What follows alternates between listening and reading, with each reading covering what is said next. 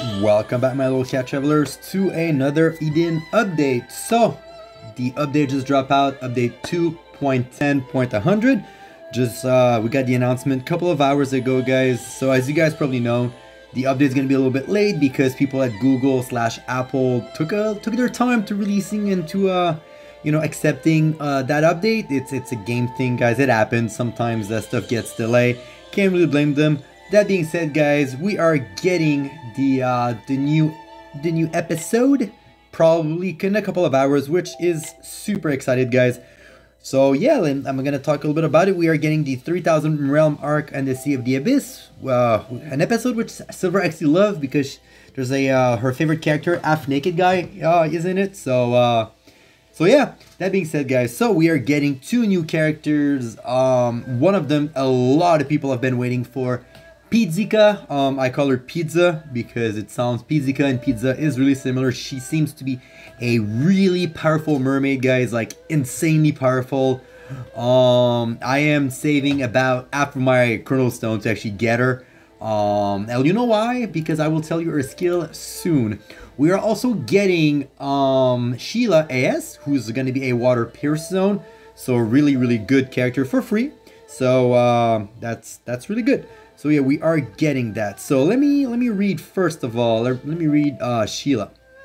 I'm gonna read her skill here.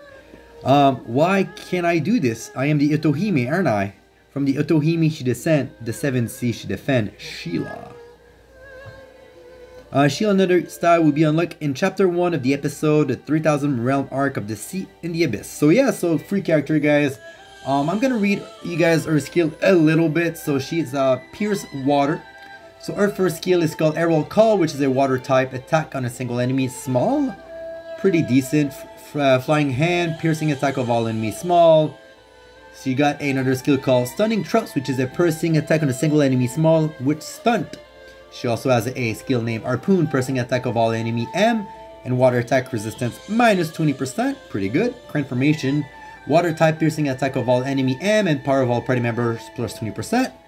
Veil Gore, water type piercing attack with single enemy times 2 extra large. And we got one of her first base skill, a Swan Among Duck, kind of funny name.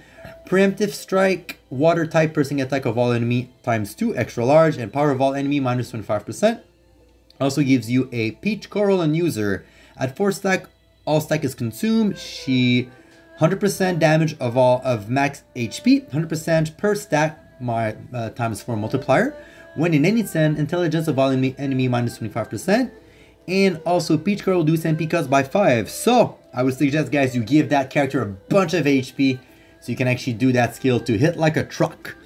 Last skill, guys, is called Dragon Paladin Stance. Physical resistance of all party members plus 30%. And type resistance of all party member plus 30% for 5 turn. Regen 1000 HP 5 times. When in any stand, lance and bow equipped characters damage plus 50%, which is Pierce.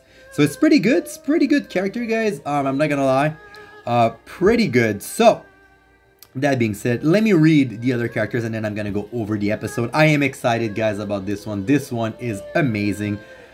Pizzica, Aldo, if you're alone, hold my hand and let's go together. A princess of the frozen sea, her song smooth, calm, at ease. Pizzica. So, all right, guys. She looks amazing. She's a bow ring user character, guys. Honestly, like, she has a new ability in game called Song, which is a state of strengthening and inspire all party members with power. So it's pretty good. So let me go over her skill. Her first skill is called Prelude. Activate Song to return with effect, plus 60% of damage and healing to all party members multiplied by 1.6. So yeah, we're getting that, so it's pretty good. Her second skill is called Duet Arrow. Fire type, pierce attack on a single enemy times 2, small, and power minus 20%. We got Berkasi, type resistance of all party members minus 30%, of all enemies minus 30%, 100% chance, and inflict pains and poison and sleep, 100% scent, not guarantee. So yeah. Oratorio, activate song 3 times with effect, minus 50% damage received of all party members. When in song at the end of turn, restore all party members HP by 30%, restore all party members plus 50 MP, and restore all status. This is insane. Alright, this is really good. Recitative. Fire type piercing attack on all enemy, large critical damage of all parties, plus 30%, and bow and lance equipped characters plus 30% more damage. When in any stance, double effect of numbers and turn, 60% for 6 chance. Yay! Once again, guys, I'm telling you, she's a powerhouse for Pierce characters. Etermizo. Activate song 3 turns with effect. Minus 15% damage received of all party members, plus 80% damage and healing from all party members multiplied by 1.8. When in song at the end of turn, restore all party members 10% HP. Freaking insane. This is really good. Rhapsody area. Activate song. Critical rate of all party members 100%. Damage and healing of all party members 100%. When the song hand inflict breaks on all enemies. So this you do this at the beginning, and then you do this at the end of your bar, guys. And I'm telling you, this will break any bosses. So I might actually be able to do the void bosses with her, because I've not been lucky. I kind of been struggling. I haven't taken the time. So anyway, grand final. Activate song. Minus 30% damage received of all party members, 100% damage and healing of all party members multiplied by 2. When in song at the end of turn, restore all party members HP plus 20%. So guys, as you guys can see, this character is insane buffer character. Like, this is really good. Like, she's a must pick. So I'm gonna make a video, guys, and I'm gonna roll.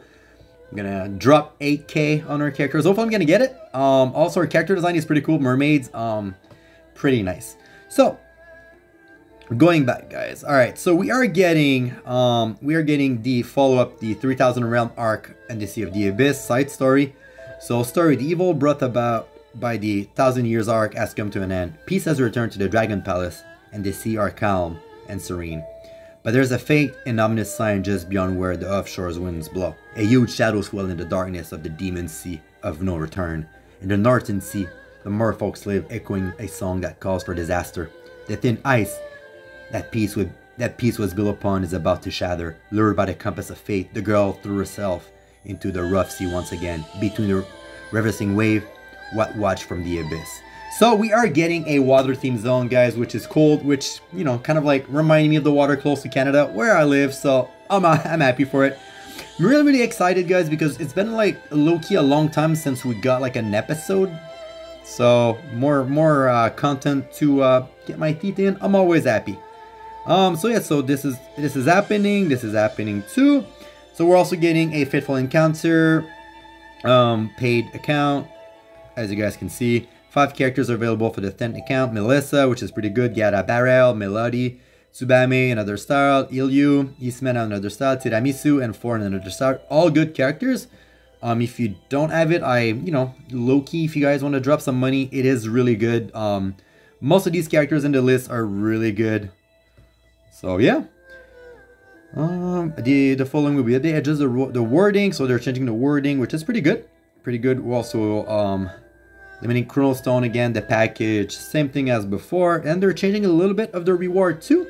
Achievement reward Chrono Stone bonus. During the following duration, we've increased the amount of achievement reward you receive when you start the episode, the 3000 Realm Arc of the Sea of the Abyss, from 10 to 100, which is nice. More Chrono Stone, guys, is always welcome. Achievement under the sea will activate after the beginning event scene is finished. Increase the reward amount will be delivered to your inbox, which is pretty nice. They're also increasing the amount of Atlantis Pearl, which I think I maxed out. If not, I'm gonna do it to get that trident. I think I'm missing one trident, but yeah, and they're fixing some bugs. So this seems to be an amazing update, guys. I will do it as soon as it drops, which is about in a couple of hours. I'll be asleep, so I'm gonna start it tomorrow, but I'm excited, guys. So that's it for this update. Really a big update, guys, for another Eden 2.10.100. So that's gonna be it for the update, guys. That being said, make sure that you follow me on YouTube. I would really appreciate it, and I'll see you guys next time. Bye bye.